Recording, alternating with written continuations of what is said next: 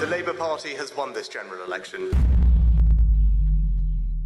Dude, I'm drinking this liquid death. You know the bottle, the can that Cody Ko has on his desk, like every single video, because he obviously owns part of the company. It tastes like this has got like 5-6 grams of sugar in it, I think. But you'd think for that much sugar, it would taste okay. It tastes like it just tastes sugary, which doesn't make sense. Bizarre rant over. Right, okay. Politics are something I definitely stay away from with a 50-foot pole, because honestly, there is no winning with them. You say you're left-leaning, the right hate you. You say you're right-leaning, the left hate you. You stay somewhere in the middle, they call you a fence-sitter, and both sides absolutely hate you. And also, in an incredibly brave statement, I really don't feel educated enough to speak upon politics. I mean, you know, I'm acting like most people that talk about politics actually know what they're talking about. They don't. But I will happily admit I am nowhere near educated enough. And also, if I did say I was supporting a political side, I definitely would start some kind of civil war with everyone telling me that I fell off. Despite that, there has been a general election in the UK that happened a couple of days ago,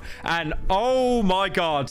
Oh boy, like this has been an interesting one, so much so that I had to do a slot video on it. Now, one of the reasons I don't talk about UK politics is because American politics, they absolutely mug us. Look, the amount of ridiculous stuff that happens in American politics every single day, that would probably happen once every 20 years in UK politics. And we would invite the president to come here and tell us that directly. Noted, Kelly. But he's awake. That's inappropriate.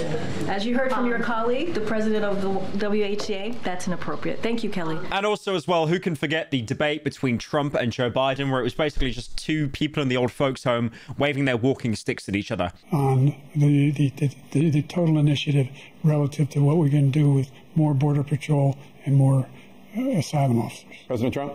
I really don't know what he said at the end of that sentence. I don't think he knows what he said either. Look, we have the safest border in the history of our country. Now, obviously, I'm aware that the majority of you guys are from America. You're not from the UK. Probably because, I mean, the only thing I can assume is because you think I've got a funny voice and you watch me for some kind of sympathy. But you might have heard that recently in the political conclusion in the UK, a party called Labour has got into power, and they haven't been in power for around 14 years now. So what I'm going to try and do is educate the Americans how UK politics works. Oh my God. You know what? This is going to make the time where I mispronounce certain stuff in the Drake video.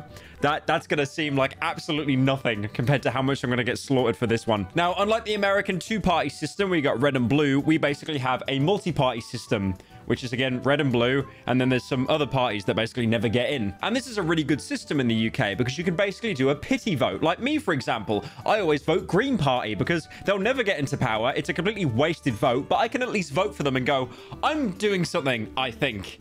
They were gonna save emissions or tax the rich, or they'd do something, but we'll never know because they'll never get into power. I'm not even doing a bit, by the way. I literally always vote green and they'll just never fucking get in. Now, okay, to be fair, this isn't entirely true. I'm sure you know the House of Commons, which is the funny shouty box you probably see clips of on YouTube. Basically, if a party doesn't win, they can still win seats in their constituency, and then they're represented as seats in the House of Commons. So basically, again, this still boils down to the majority party that's in power that have the most amount of seats, the most amount of voices going, yes, I agree with that one. Yes, I'm not doing cocaine in the House of Commons. What are you talking about? Ignore that news report there. So basically, the general election this year was to assign seats in Parliament. And obviously, whoever gets the most seats, their party has a prime minister that runs the country. So essentially, during the election, 650 seats were up for grabs. Now, obviously, as a member of Parliament, you've got a lot of responsibilities, lawmaking, approving budgets, and also, most importantly, documenting any mistakes the other party makes, so you're absolutely rent-free about them. And whenever they bring up a genuine point against you, you bring up that thing they did 20 years ago. Now, on top of the House of Commons as well, you have the House of Lords, but again, this is a slop video. You think I'm going to explain all that? You think I'm going to explain all that? Go watch Umperville. He does like a 50-minute video. He'll probably name every single person in the House of Lords. I would like to say I'm not taking any shots at Umperville. I like him very much. He's a very talented YouTuber. I've also got him to voice in the Darkwood video as well with his incredibly sexy voice. I slid inside my sleeping bag and zipped it shut. I preferred to suffocate my own stench than listen to that fuckhead go on and on and on about it. Now, that brings us to the election last week, which had an insane turnout. Not turnout as in people that went to vote, because apparently we've had one of the lowest amounts of people leaving their house to vote in like 20 years or so. No one cared. Now, first of all, we've got the Labour Party, which I guess to compare to Americans, it's probably the Democratic Party in the US. You know, they focus on social justices until they don't, public health care until they don't, workers' rights until they don't. And then you have the Conservative Party, or as they're most known online, the Tories. And it's funny because the word Tory was basically short for conservative, and that has basically now became some kind of like bizarre slur. Like if you're calling someone a Tory, you're basically saying, oh, you're rich, aren't you? I bet you got rich parents. I bet you got a hedge fund, haven't you? Now, they're probably more closer to the Republican Party. They're more open for kind of like, you know, privatization, free markets, lower taxes, and obviously a stronger national defense. And then you've got the Liberal Democrats.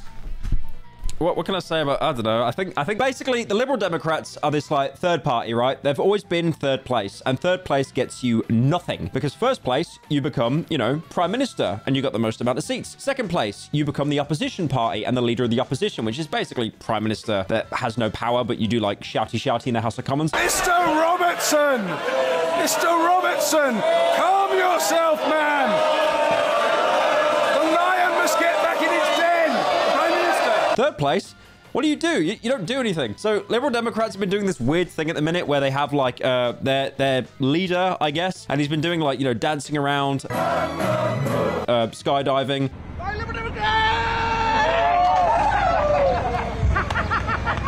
I think they were on about legalizing the 420, but also not doing it, but not saying that they wouldn't because they kind of wanted people to vote for them. It's very bizarre. Now, they're obviously closer to being more like centrist liberal in the US, and they like to focus on electoral reform and also civil liberties. And then you have the SNP, the Scottish National Party, which was basically like strong-arming Scotland. I mean, again, it has the word S in it for Scotland. Obviously, it was the strongest party in Scotland up until their ex-leader Nicola Sturgeon was involved in this weird like misspending of like independent funds. I think it was around like £600,000 or something, and that then basically led to like all hope in SNP being departed as quick as possible. Now, the SNP were almost like state-level Democrats, and they wanted to focus on like, you know, regional autonomy. I mean, pretty much any chance Scotland gets with some kind of referendum, they basically want to go independent and cut themselves away from us. Now, the SNP, again, before the whole Nicola Sturgeon thing, they had a lot of power in Scotland. They didn't have much power in the rest of the UK, because one thing you'll notice in the UK, you travel 30 minutes everywhere. Everyone has a completely different accent because everyone despises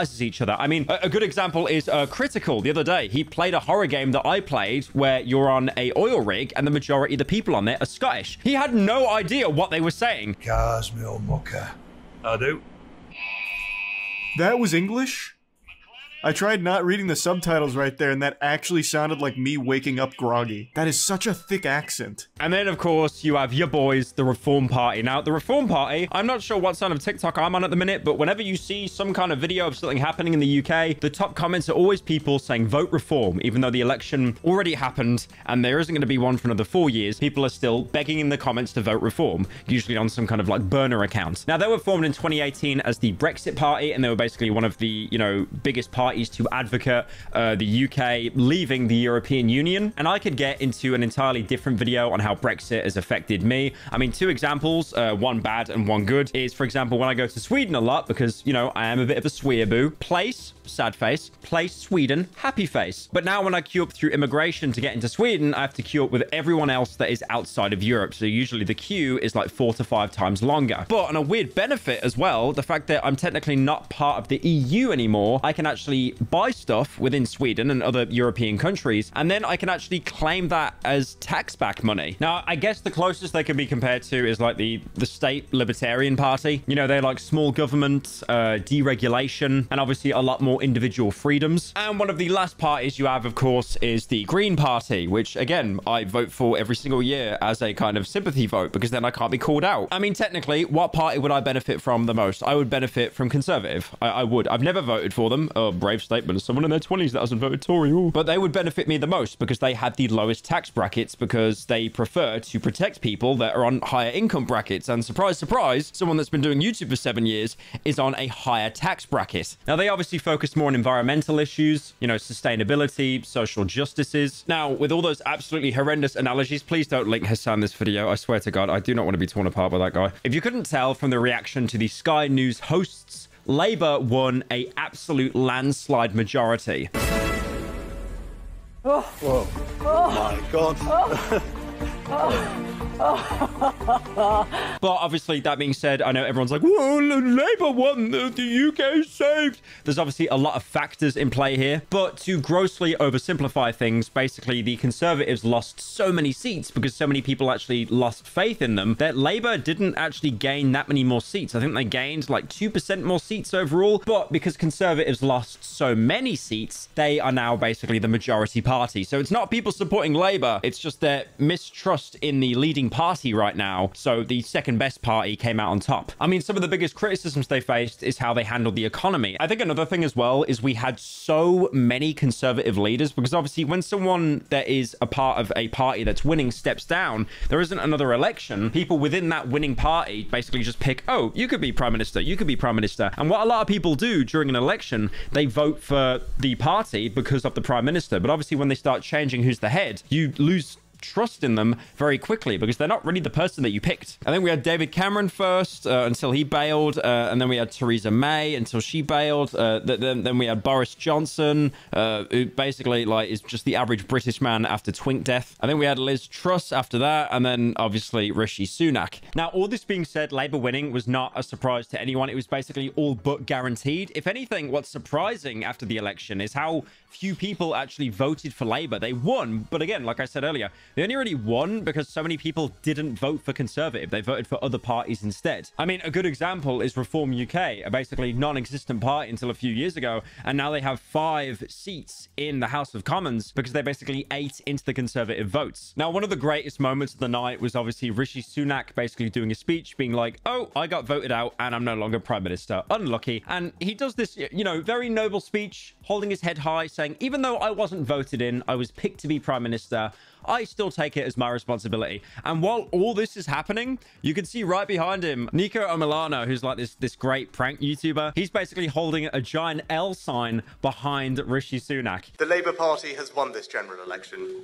and I take responsibility for the loss. Now, Nico isn't a stranger to British politics. He basically ran for London Mayor in 2021, and when I was browsing Netflix at 3 in the morning, they made like an entire documentary about it for some reason. I tell you, man, managers down in London, they are different. They will get you involved in everything. Now, Nico's policies were pretty clever because obviously, you know, he's doing a bit, right? He's dressed up in a suit. He's got like these like pound saver sunglasses you buy from like a souvenir shop in like Ibiza or something. I am a serious politician. But at the same time, he was bringing in like genuine actual changes as well that weren't bits. Like, for example, he basically wanted to outright ban stop and search because obviously stop and search is basically a thing in the UK where, you know, you stop people and search them if they got like knives or something. And this sounds really good. Like, why would you want to ban that? But obviously the stats have shown that it's been like incredibly discriminatory. And then there's also like more semi-sarcastic ones. Like, for example, he wants to reduce Freddos to 5p. If you don't know, Freddos is like this chocolate bar with caramel in it. Like, it's great.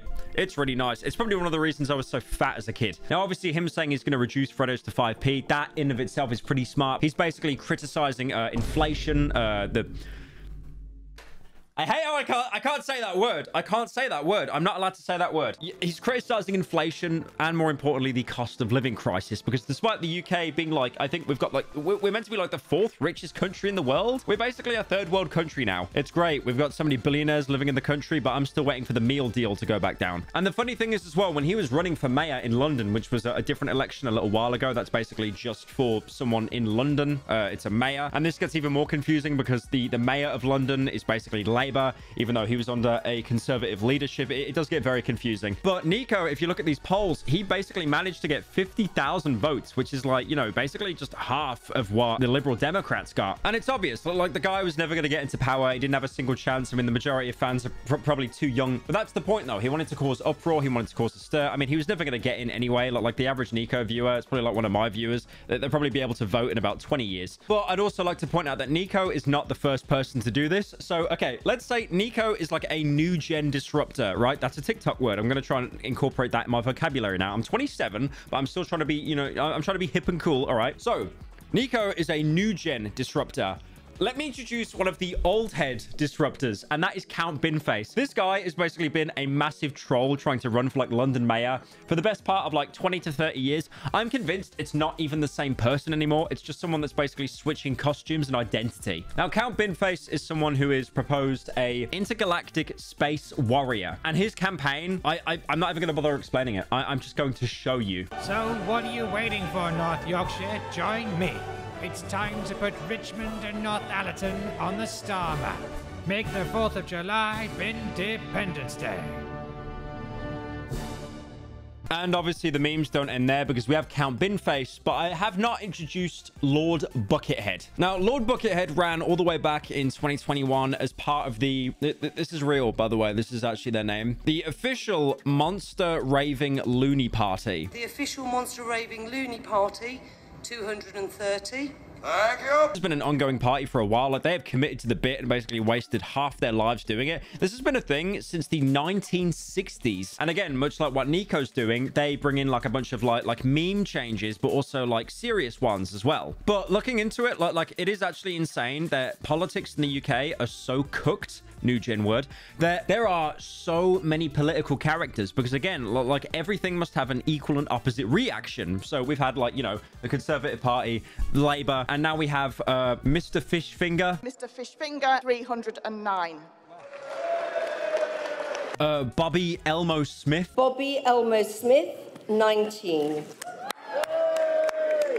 And obviously the rest of the aforementioned Monster Raving Loony Party. So I want to go over some of these members we've got at the minute for the Monster Raving Loony Party, because like they are such a meme, they basically have to get in power at some point. So the first one we have is Barmy Brunch, and he basically tried to dethrone Jacob Rees-Mogg as the MP of Northeast Somerset. Now, Jacob Rees-Mogg, you know, I hate so much, bro. Like the fact that his surname is Mogg, it's completely unreadable in modern times. Like Mogg, like he just goes around mogging people. Like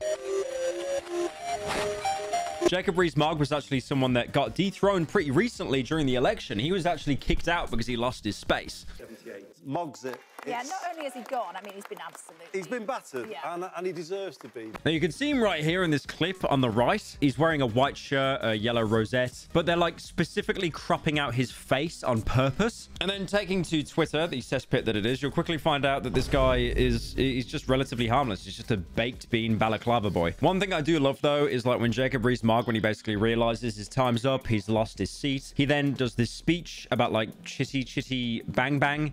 Final thought. From Caractacus Potts, and that is, from the ashes of disaster grow the roses of success. So thank you very much to everybody, and good night. And then he's shaking hands with a man covered with a baked bean balaclava. Like, again, UK politics are just a joke. Now, this goes to show that the general election wasn't a political event. It was a spectacle. Like, again, I get it, right? Like, all the headlines, it's, you know, completely dominated by Orange Man and Sleepy Man. But I really think people need to pay attention more to British politics, because some of it is just, it's just an absolute joke. Oh, yeah, and guess who's going to take office this year? 10 Downing Street, where you see all the prime ministers go into. They actually have a official cat that's like a chief mouser, which I assume is just like catching mice, called Larry the Cat. And I'm pretty sure no matter what party gets in, it will just still be lazing around, catching mice, doing absolutely nothing. Pretty much like most people that are running as prime minister.